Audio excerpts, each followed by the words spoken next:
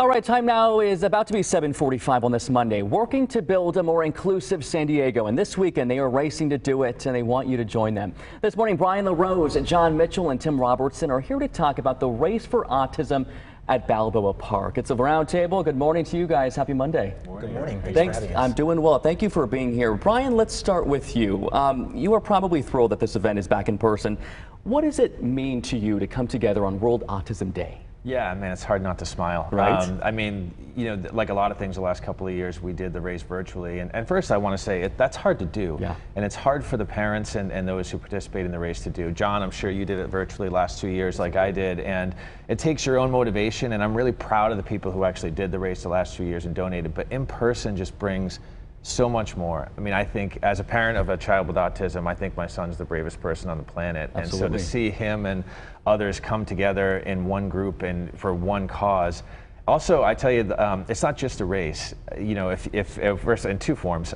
If it's not your jam to get up early in the morning and run a 5K, you know, we have a walk, we have dance, we have a comprehensive resource fair, we have activities for the kids, so you can come out and just participate without actually doing the race. A lot of other options. A lot of other options, and it's a chance to celebrate the autism community and focus on inclusion, and also shine the light on neurodiversity and inclusion efforts. And it also gives you an opportunity to see all the things we're doing to provide for children and young adults in areas like arts and education and classroom and employment opportunities. Absolutely. We're really thrilled. I think what's so fascinating too is 1 in 4 children in the U.S. are diagnosed with autism.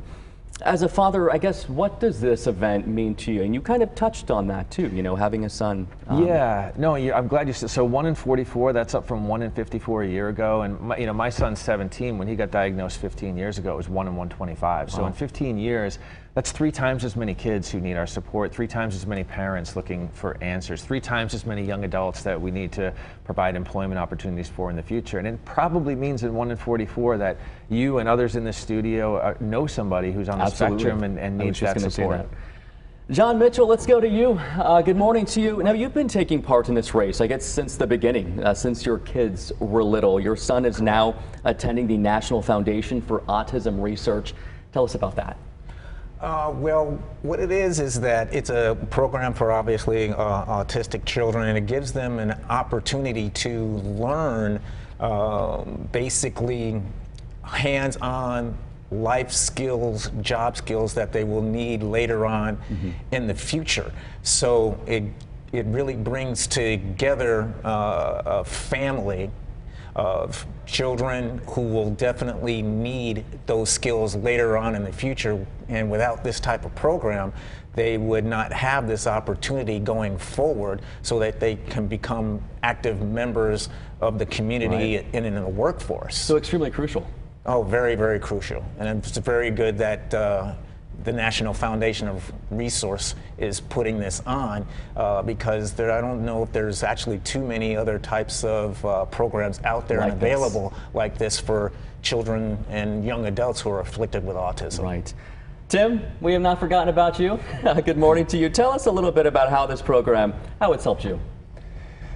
Well, it's done more than just help me understand how to do the job with the skills, but it's also helped me with the social skills, the soft skills. Right. Those don't come very natural to me. It's very hard for me to understand that.